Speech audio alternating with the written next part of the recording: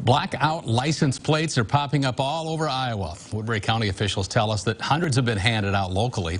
And as Rachel Droz shows us tonight, state inmates are working overtime to keep up with the demand. For 8 hours a day, 17 men at Anamosa State Penitentiary work to meet the demand for blackout license plates. I have a white Range Rover with black trim, and so these will complement my Range Rover perfectly.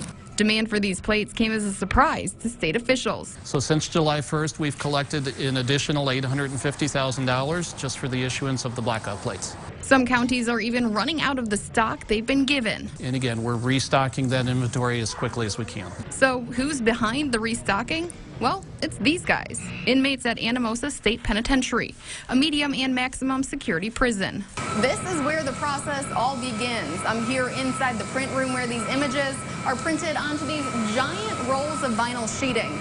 These rolls are then taken out here and loaded onto this machine where they're adhered to the aluminum. Right over here, that is then fed down through this machine where it's punched, inspected, packaged up, and then sent off to local county treasurer's offices.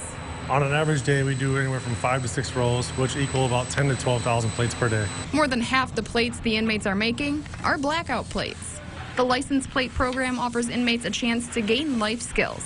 They're also paid for the work they do. Wages range from 56 to 81 cents an hour. Each individual is trained on each equipment, which takes around 3 to 6 months to be completely trained.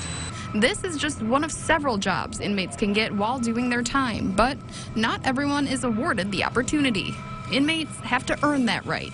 And that comes with good behavior, no reports, following the procedures that are conducted here at Anamosa State Penitentiary.